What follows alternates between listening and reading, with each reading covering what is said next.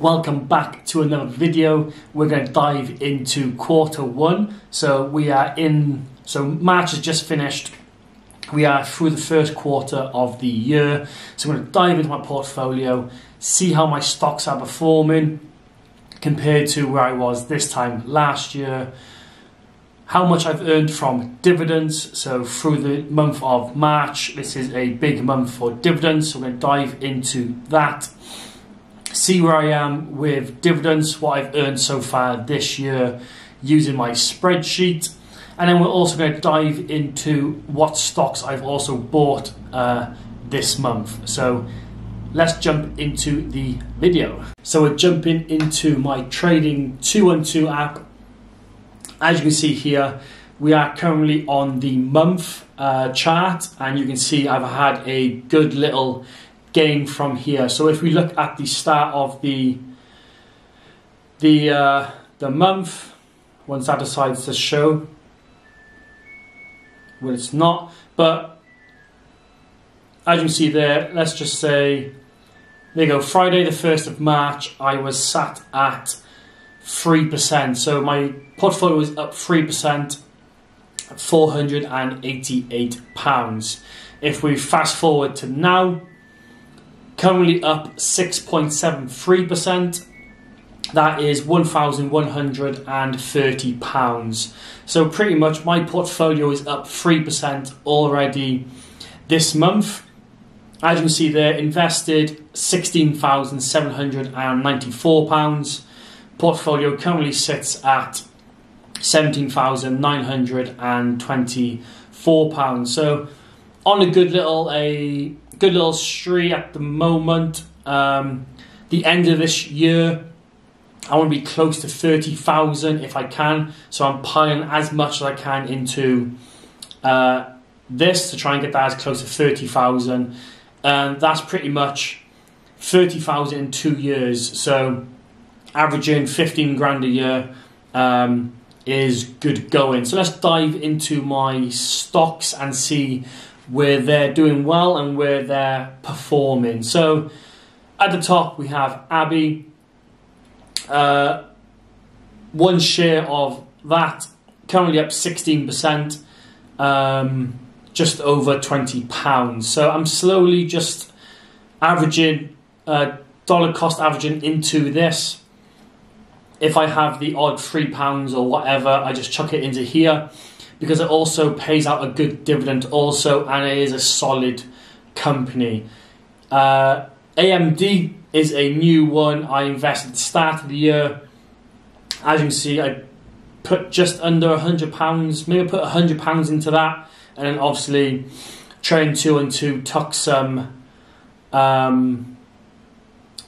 fees from that, but currently up 20% on that, also doing well. Amazon is a new one I've just bought into. That is currently up 2.5%. Avira, 221 shares, and that is up 19%. So £181 currently up in that. I want to get that to 300 shares. That is my goal for this year. Bank of America, 6 shares, currently up 26%. Coca-Cola, 12 shares, that's up just over 2.5%. That's another one, that's a growth stock and a long-term stock for me. I'm just slowly trickling money into Coca-Cola. QYLP, this is a spin-off of QYLD. This is a UK version, so it's tax-free. Currently got 121 shares of this. That is up just shy of 2%. That was doing really well a couple of days ago. I think I was up 3% on that. But currently with that pays me dividends every month, and each month it buys me 1 share. So I'm getting a share every month for free. Towards the end of the year, it'll probably work out to be close to 2 shares free. So I'm not really putting much money into this now. I'm just letting the dividends grow, and because the dividends is buying it 1 free share every month, that's perfect. Each share I get paid a little bit more each month, and it's going to keep growing and growing and growing. Greencoat is probably one of my only ones that's currently down. 130 shares of that, and that is down 5%. EQQQ, this is an ETF which has done pretty well, and it just sits quietly in the background, currently up 5%. This is something else I want to start bolstering and putting more money into. Legal and General, just like Aviva, it's at 300 shares now, up 4%, just over 4.5%. This also pays me a good dividend, which paid me this month, I think. Main Street Capital, 8 shares. So Main Street Capital is something I'm dollar cost averaging into. Each week I put basically £7 into this, so it's £1 a day. So I'm investing £1 a day into Main Street Capital for a year, just to see how it goes over that time. And it's currently up 12%, so it's doing pretty well. Microsoft, pretty much the same as Coca-Cola for me. It's a long-term growth stock, 3 shares, and that's currently up 36%. So that's also doing quite well.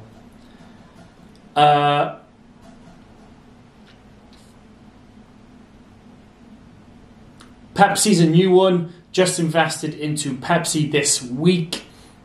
I think that's a strong company. It runs a lot of companies. It's got a lot of products under it. A bit like Coca-Cola. Again, I think it's a strong company. So that's why I bought into that. As you can see, just £20, nothing much. And that's currently up 1%. Realty Income, this is my biggest loser, 102 shares. My goal going into this year was to get this to 100 shares. It's now sat at 102 shares. That's pretty much 2 free shares from dividends. It pays me about £20 a month in dividends now. So that pretty much buys a share every 2 months. The FTSE All-World High Dividend Yield, 106 shares. That's currently up 10%. This is doing pretty well. I'm happy with this. Over 500% profit, £500 profit. And also the S&P 500, 20 shares. That is up 13%, £188, currently up in the green. So all my portfolio is pretty much in the green, apart from Realty Income and Greencoat. So not too shabby, to be fair. A lot of these are in pies as well.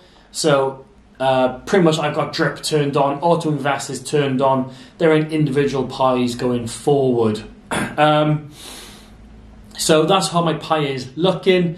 Let's jump into my dividends and see how I've been paid through the month of March. So you can see here, 14th of March was my first dividend from Microsoft, and that was £1.54. That got reinvested straight back into Microsoft. The next day, the 15th, I've got my monthly paying dividends. So Realty Income paid me £17.13. Again, that got auto reinvested. QILP, that paid me £15.54. That also got auto reinvested. So QILP, 1 share is about £12. So at the moment, I'm getting 1 free share and a bit. And then Main Street Capital, they paid me £1.20. And again, that got auto invested straight away. 21st of March, I got EQQQ. That paid me 9p. Not too much, not much at all. But again, that will just get invested straight back into it. Vanguard, so the S&P 500 paid me £4.84. Again, that went straight back into the S&P 500. Also, the same with the FTSE All-World High Dividend Yield, £29.66. So that's a beauty of a dividend. Again, that went straight back into that. And each share of that is about £50. So I just probably got half a share for that dividend. And then also, Main Street paid a special dividend this month. So as you can see here, I've got another dividend from Main Street of £1.59. That is a special. So every now and again, they do pay a special dividend. And that's pretty much what that is. And today, I pretty much earned... Bank of America paid me 97 pence. That will get auto reinvested once the stock market opens again on Monday after bank holiday weekend. Interest, let's just chuck it interest. So I've currently got £1,000 sat in my free cash, currently earning me 5.2%. That's roughly about 14 pence a day. As you scroll down, this is a brand new feature on Trade 2 and 2, which I really like. And it just shows you where your money is. So it's in the bank, mine is, which I'm happy with because that's currently safe. QMMF. If your money's in there, I don't think it's as safe as it is in a bank. In a bank, I think it's safe up to 85 grand. So I do like this feature to see where your free cash is held. If we go to payments, you can see there is all my payments. So every day I'm earning 14 pence interest on my free cash. That interest gets added to my free cash and it just keeps going. So I quite like this at the moment. It just looks good going forward. If we do jump over to Trade 2 and 2 Invest, we have this new credit card feature, which is quite new to the app, and as you can see there, I'm currently on the waiting list. Again, same as the interest, you're going to earn 5.2% on every pound. This will be a good daily spender. As you can see there, 0.5% on your cash back when you spend. So the more you use your card, you'll get cash back on your spendings. No monthly fees, as you can see there, and it's also currently in 13 major currencies. So far doing pretty good with that. So now we're going to jump over to my spreadsheet and see how my dividends and everything's looking at the end of Q1. So as you can see here, we are now diving into my portfolio. So we're currently on the front page. You can see here my monthly dividend income. So you're slowly on that climb up. Let's get that out of the way of the camera. Actually here my annual daily dividend income. So we're only in March already and we're pretty much catching up to the last year already. So I'm pretty happy with that. Jump across to positions. This is where all my positions are. Come in here, add all my number of shares. So every time I buy shares, this is exactly where they come. And then my dividend log. So this is where I track all my dividends and how much I've earned so far. So you can see there at the top is 2023. All the dividends I've earned. You can see main on how that's just kept growing. Reality income, how that's just kept growing, where I've gone from 4, 5, 9, 9, 9, 10, 10, 13, 17. So it just keeps growing. Exactly the same with main, which I love to see. So if we just highlight March and scroll across to the end, you can see there in March I earned, I've missed out some dividends here. So let's jump in and add these quickly. So we had, they pay me 1 pence. FTSE All World paid me $29.66. The S&P 500 4.84.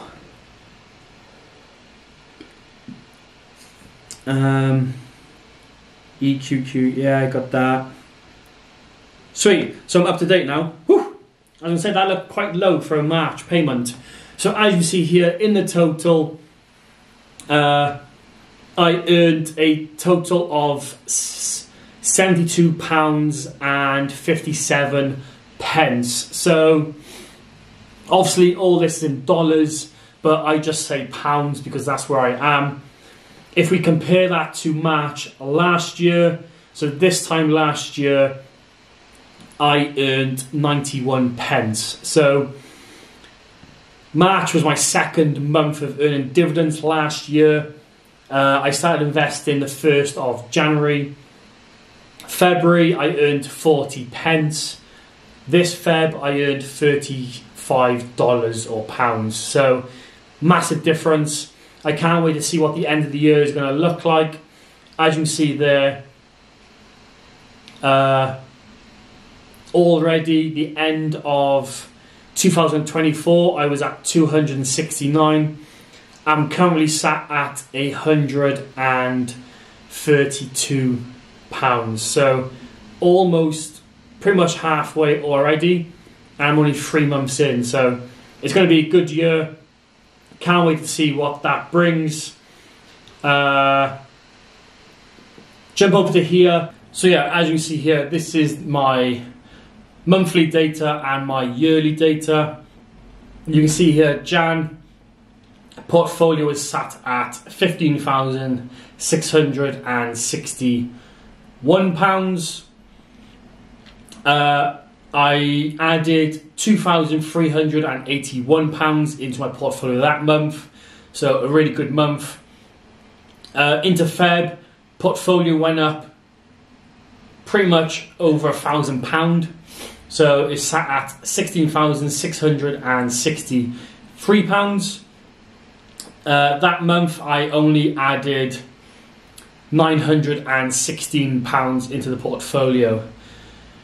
Then this month, now my portfolio is currently sat at £17,921, and I've invested £1,503. So I'm trying to average about £1,000 a month investing if I can.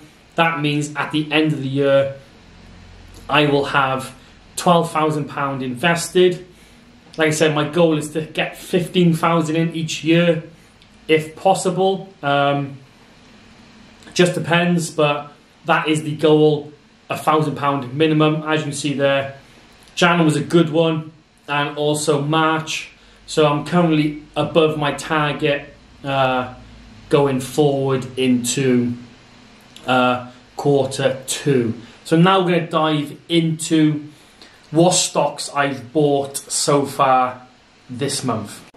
Yeah, my bad, I haven't done the maths for this, so I'm just going to read out what I bought and show you also on the screen. Back into the Trading 212 app. We'll scroll down to the start of March. As you can see here, so each week I invest £40 into my portfolio. So this is where you can see roughly where it goes. So Main Street is my £7 a week. So that is the £1 a day challenge. Pretty much then the extra £3 to it, round that up to £10. I alternate different businesses. So here I invested it into AMD. Sometimes I'll go Coca-Cola, Amazon, AbbVie. Just depends on how the stock market is. Going from there, Amazon, this is where I started investing into Amazon this month. So £10 into Amazon, and then £10 into the S&P 500 and the FTSE All World High Dividend Yield. So I'm trying to bulk these up now going into this week. Pretty much the week after then, the other £40 I invested £10 went into Realty Income. Main Street had these £7 again every week. Amazon, bought another £10 of Amazon. Avira, £10, that got me 2 shares. As you can see, my goal is to try and get that to 300 shares by the end of the year. And then also Avira, I'd done £3, which rounded up the Main Street tenner, basically. The 12th, Realty Income, £43, and then Avira, £40. So this was probably, I had extra money in my account, so I transferred it to here. So if I have money left over in my bank account, I transfer that into here and invest it. So that's what that £83 was. Microsoft, obviously that was a reinvest, so my dividends paid in and I reinvested. The 15th, all this was reinvested, so Realty Income was my dividends reinvested, QILP, dividends reinvested, and as you see there, it got me 1.18 shares, so not too bad. And again, Main Street was dividends reinvested. 18th, this is my weekly £40, £20 into the S&P 500. This time I've done £3 into the QILP, £7 into Main Street, and then £10 into Realty Income. I guess in the 20th I had a spare £1 in my account, so I chucked that into Realty Income. Why not? Monthly paying dividend. 25th of March. So this was my YouTube income plus my £40 a week income, or my investment. So YouTube paid me, it was like £220, so that got straight into here. As you can see there, the £200 went straight into the FTSE All World High Dividend, which got me 3 shares. Invested into Pepsi, £20, £10 back into Amazon, £5 into AMD, £3 into the QILP again, £7 into Main Street, and then £10 into Realty Income. And then 27th, these was dividends reinvested. So FTSE All World High Dividend paid me a dividend of £29.66. That got reinvested. And then same with Main Street, the special dividend got reinvested straight back into it. So that's my buys for the month of March. Hopefully you enjoyed this video. Please hit that like button if you haven't already, and I'll see you in next month's portfolio update.